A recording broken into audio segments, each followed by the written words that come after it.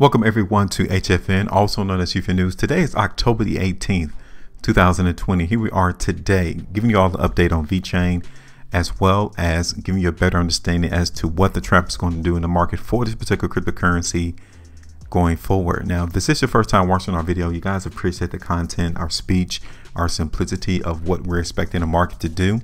Before you go, hit that like button, subscribe to the channel. You can also join us on our other social media platforms, Twitter, Facebook, also on the gram. We got our own website as well, HueFinancial.com. You all can join there, to make sure you stay a part of our community and stay updated on any of the information that we are noticing on the price chart.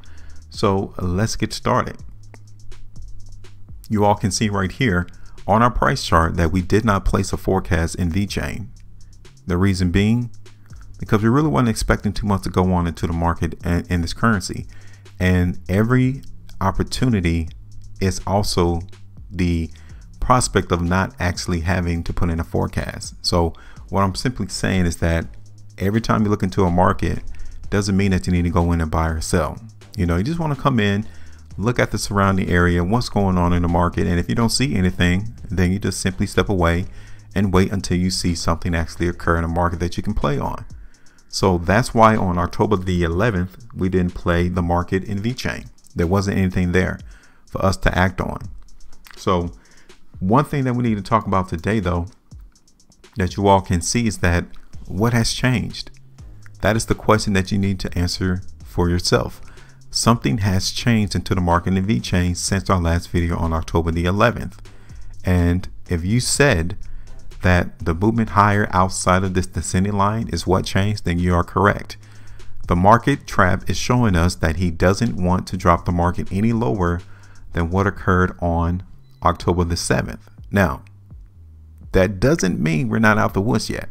And the reason why I say that is because, yes, we are breaking this descending line higher, but the volume is not appearing to make it convincing enough to say that, yes, we're done with lower prices. Okay, so it is positive to see the market go higher from this descending line, but we're not out the woods yet. So what this tells me is that we're going to hold consolidational trading a little bit longer in the market for VeChain. Okay, it's positive. It's a turn in the road for us to continue to see at least consolidational trading rather than this continual movement to the downside in VeChain.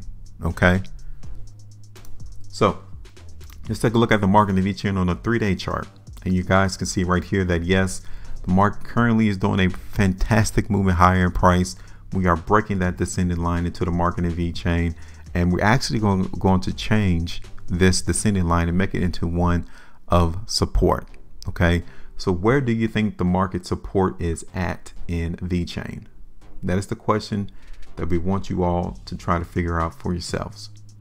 Okay, let's take a look at the market real quick on the 5-day time frame, and the market here looks real well. I mean, we still have 3 days and 7 hours left, so this current price bar is not concrete, it's not finished.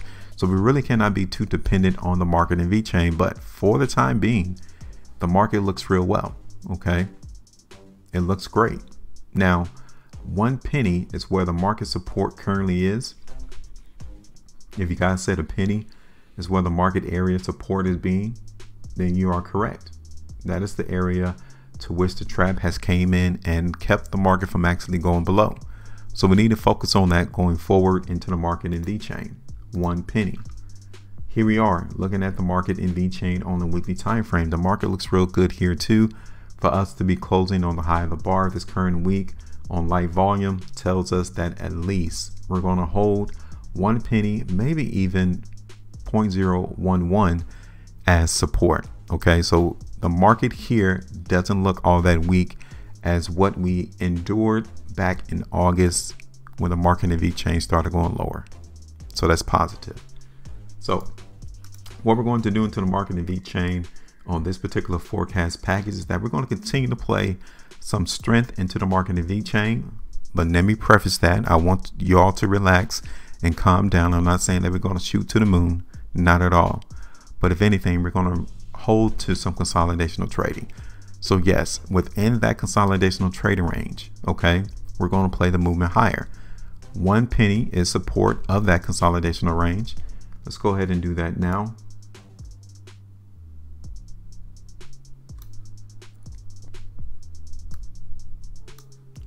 Okay, and then we're going to draw another area of support into the market in VeChain. You know what I'm going to do? I'm going to increase it up just a little bit higher, right there around that 0.011. That's a nearer term area of support. Okay, so we're going to hold that there for VeChain, and we are going to show you all the restriction area. Okay, now the restriction area in the market in VeChain is right here, which we are nearly there now, 0.012. That area is restriction, but I won't be surprised to see the market try to come up there and tag 0.013, you know, like a very quick touch, and then we'll see the market in VeChain come back down. Okay, so those are two restriction areas that we need to address in the market for VeChain.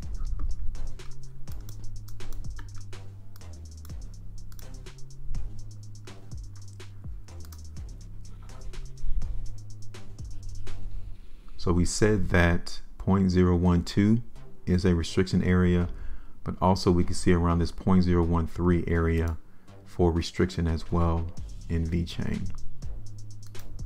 Okay, so you might actually get to see some people on this particular platform play the weakness. They might still say that the market in VeChain is still hinting at some lower price, but at least on the daily time frame we can see some movement higher to the upside for VeChain. All right, so let's go ahead and bring this up just a tad higher. So this is our forecast. This is what we're going to play in our expectations as to what we want the trap to do over the next couple of trading days. We're playing some of the strength into the market in VeChain, right?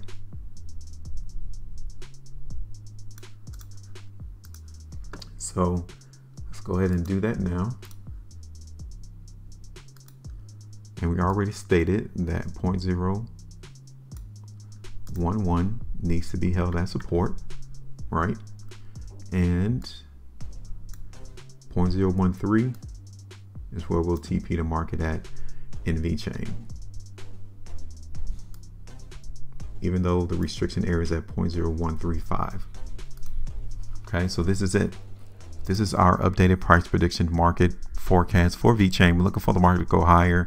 Now it's your turn. Definitely like to see your expectations into the market for VeChain. Let us know what you guys are seeing into the market. For us, we're still seeing consolidational trading for the most part, but within that range, we're just going to play a little bit of strength. Okay, not bullishness, but just expecting the trap to increase the value of VeChain just a little bit higher. Tell us yours. Give us your TP price as well as your prediction in VeChain. We need to be there before the trap actually brings the price to that level in order for us to profit into the market. Questions, comments, let us know. Make sure you maintain the profitability. And again, we'll talk on our next video.